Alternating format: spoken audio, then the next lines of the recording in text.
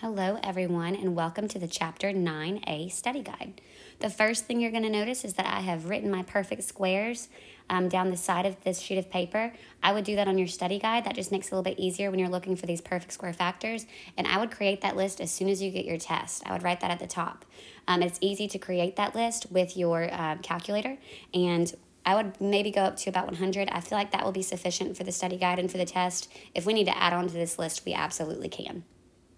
I'm going to go through the simplifying radicals rather quickly just because there's a video, I think it's the first video of Chapter 9 going into detail about finding the biggest perfect square factors. So if you need that video, go back and watch that one. But I am going to color code it for you. I do want to give fair warning. I have had a cough. I keep trying to re-record this video and I keep coughing. So if I cough in your ear, I am so sorry. I'm just going to push through because I know that y'all need these videos for next week. Keep in mind that there are sliders, there are chapters at the bottom of this, so if you need to go to a certain question, you can just hover over it and it will go to the question that you need. Okay, so we're going to get started. Of course, I'm going to color code it up like usual. Root 8. Root 8 is not a perfect square. It's not on my list, but I can rewrite it as the square root of 4 times the square root of 2. That is still the square root of 8. It's just written in a way that I can take out the square root of 4. I can simplify that. That becomes 2 wholes, and that is 2 root 2. So root 8 simplifies to 2 root 2. What is a perfect square that goes into the square root of 28? That is going to be, the biggest one is going to be root 4 times root 7. What is the square root of 4? Square root of 4 is going to give me 2 wholes. So this becomes 2 root 7. Okay? All right, root 45 on number 3. Root 45 becomes root 9 times root 5. Root 9, of course, is perfect. That's 3. And then root 5 remains under the radical. I know that that is fully simplified because I took out the biggest perfect square factor. Now, 252 is a little bit harder. 252 has a perfect square. You could go through the list. Obviously, whenever I type in 252 divided by 100, I'm going to get a decimal. So you just keep going up the list. Try 81, then try 64. The first one that's going to give you a whole number is root 36. So I'm going to write that as root 36. I think it's 36 times 7. Gives me 252. So what is the square root of 36? Square root of 36 is 6, and that is going to be 6 root 7. Okay, 147. 147 is divisible by 49. How many times does it go into it? 3 times. So that's root 49 root 3. Root 49 root 3 becomes 7 root 3. 7 root 3. Okay. Root 18 is going to be root 9 times root 2. Y'all can see we were pretty nice on these problems. We tried to keep them small for you. 3 root 2, so that you're not having to spend the entire test trying to find a perfect square factor. It should go pretty quick. So the first 6 is just taking a radical and simplifying it. What are we doing on 7 through 18? We're doing radical operations. So that was our second lesson in Chapter 9. So if you need a refresher, go watch that. But number 7, what we're going to be doing is we're going to be multiplying. And when we're multiplying and dividing radicals, you multiply the coefficients with the coefficients and the radicands with the radicands, which is just a super fancy way to say multiply the stuff on the outside with the stuff on the outside and multiply the stuff on the inside with the stuff on the inside. So let's do that. These are both, 15 and 5 are both the numbers on the inside of that radical. So I'm going to rewrite that as 15 times 5. What is 15 times 5? That is going to be equal to root 75. I would be done if that contained no perfect squares, but we know that it does. Think about money. Root 25 times, that's 3. 75 cents is 3 quarters. And so then I can simplify that square to 25. This becomes just like the first 6 problems to 5 root 3. So after you do the radical operations at the very end, we're going to simplify it. All right, what about this next one? Let's color code it. I've got root 8 and root 6, and then my coefficients are negative 4 times 2. So what we're going to do with that is we're going to multiply the stuff outside of the radical with the stuff outside of the radical, and we're going to multiply the stuff inside the radical with the stuff inside the radical. So that becomes negative 8, and that is 6 times 8 is 48. I would be done if the square root of 48 contains no perfect squares, but it does. Now, many of you are going to want to take out a 4 because we are so good at our times tables that we are like, ooh, divisible by 4. But you want to make sure you take out the biggest perfect square factor. So let me pause here. Root 48 falls right above root 49. Let me zoom in a little bit. Right above root 49. And so we know it's going to be 6 point something, really, really, really close to 7. So you can pause and type that in if you want to. So I'm going to be going up this list. The first perfect square that is going to go into 48 is actually 16. That's the biggest one. So make sure that you're using that list when you can. It will be very, very helpful because root 48 is actually divisible by 16. It's going to be root 16, root 3. Square root of 16 is going to be equal to 4, so that's negative 8 times 4, root 3. And then I can multiply the negative 8 times 4, that's negative 32, root 3. Negative 32, root 3. So the actual operation was not bad on this problem. There's just lots of simplifying to do. All right, let's keep going.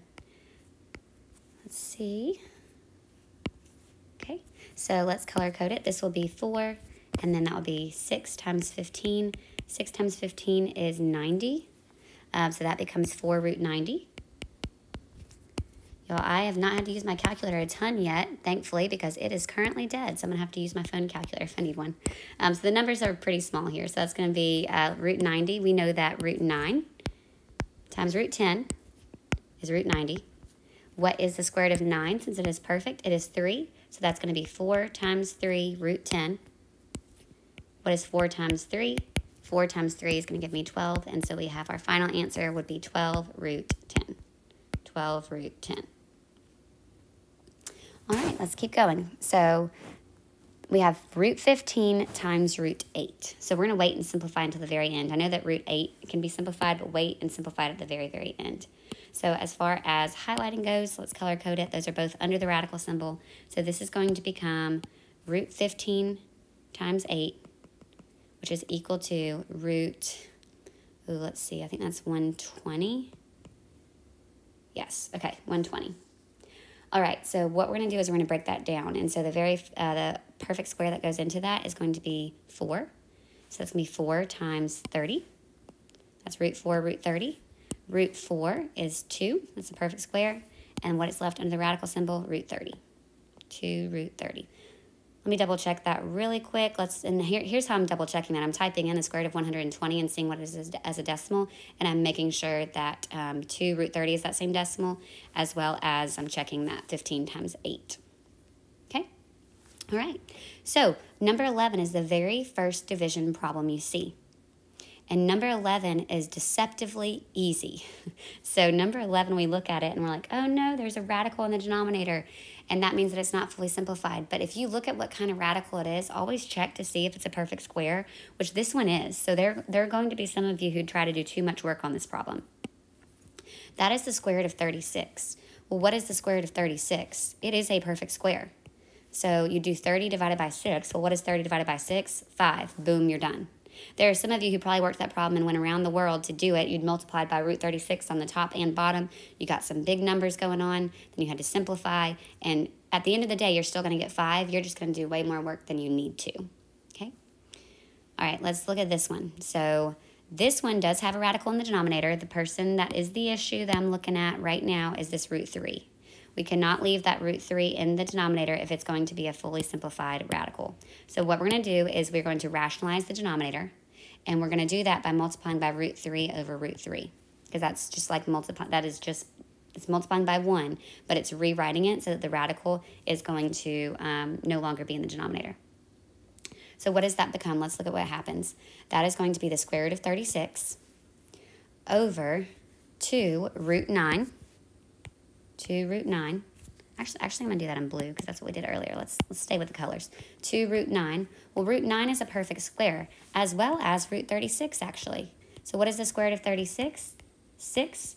What is the square root of 9? 3. What's still hanging out in the bottom as well? The 2. And then what is 2 times 3? 2 times 3 is going to give me 6. So this becomes 6 over 6, which of course is just equal to 1.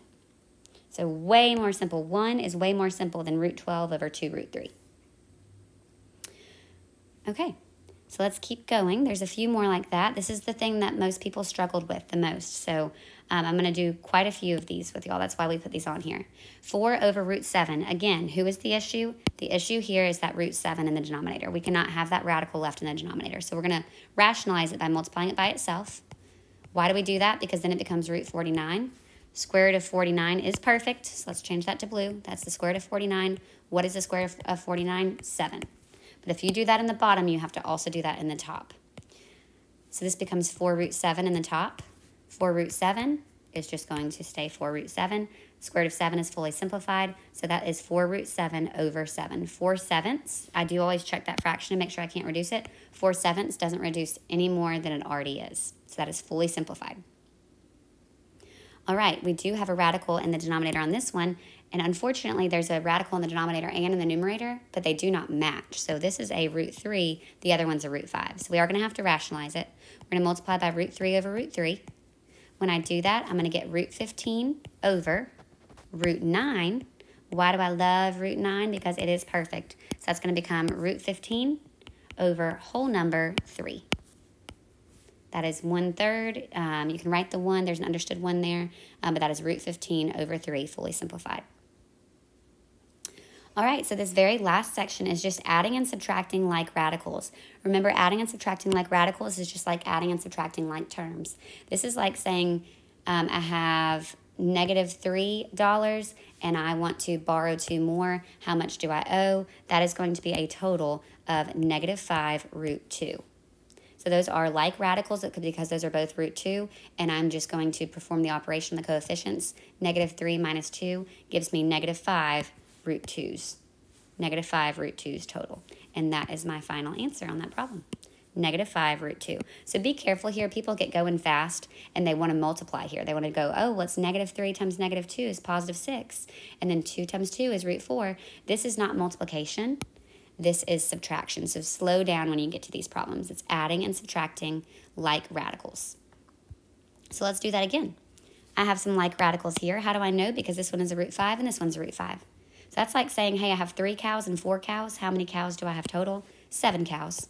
But here I'm adding root 5's together instead. So that's going to become 7 root 5. Final answer is going to be 7 root 5. And then we get to this one. This one's interesting. We have root 2's, and then we have root 18's, okay? Unfortunately, root 2 is not exactly the same as root 18. But what we're going to do is we're going to simplify the square root of 18 because there might be a perfect square factor in 18 that I can break this down to and take out some perfect squares. Root 2 is fully simplified, so we're going to rewrite this. This is going to be 3 times root 9 times root 2 plus 3 root 2. Do you see what just happened? Here's a root 2. A root 2 just popped out right here. So whenever I take the square root, this is a perfect square. Root 9 is a perfect square. Square root of 9 is 3. That's 3. So now we're doing 3 times 3 root 2 plus 3 root 2. And now they match. What is 3 times 3? We need to clean that up just a little bit. What is 3 times 3? 3 times 3 is going to give us 9. So I have 9 root 2's. And I want to add to that, I want to add 3 root 2's to that. So 9 plus 3 root 2 is going to give me a total of 12 root 2's. So I have a total of, oh, what did I just write 12, y'all? Let's see, 12 root 2's. There's a 2, and then there is a 12. So I have 12 root 2's total there. So while they did not originally seem to match, after I simplified them both, they became like radicals. Let's see if that happens here. It might not. Let's see, 3 root 6. Root 6 is fully simplified. Minus 3. How can I rewrite the square root of 54? 9 goes into 54, I believe, 6 times. So square root of 9 becomes, that's a perfect square, becomes 3. But don't forget you're multiplying that times the negative 3 out front. So that's root 6. Well, look what happened. Boom. This is root 6. This is root 6. So now they're matching. So that is 3 root 6 minus, let's rewrite that. So when I put that together, that's going to be 3 root 6 minus 9 root 6. So how many total root 6's do I have? -6 root 6. So I do not have a problem like it on here, but I just wanted to throw this out here. If I had a problem that said root 2 plus root 3, we would not be able to combine those. It'd be fully simplified. So if we were to simplify the square root of 54 and there was not a root 6 in it, then we would not combine these. Okay? So we had many problems like that on our assignments. All right, I'm going to stop here and I'll create a new video for the Pythagorean theorem.